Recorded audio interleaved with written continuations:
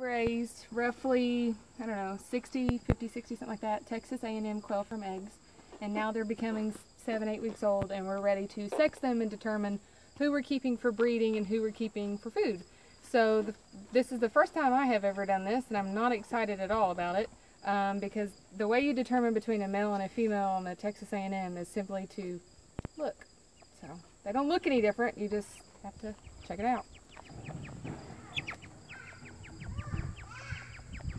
Tilt her bottom back. And oh, see the foam? That would mean boy. So if there was a girl, there would be no foam when you press. So this is a feller, and he's going to stay with us.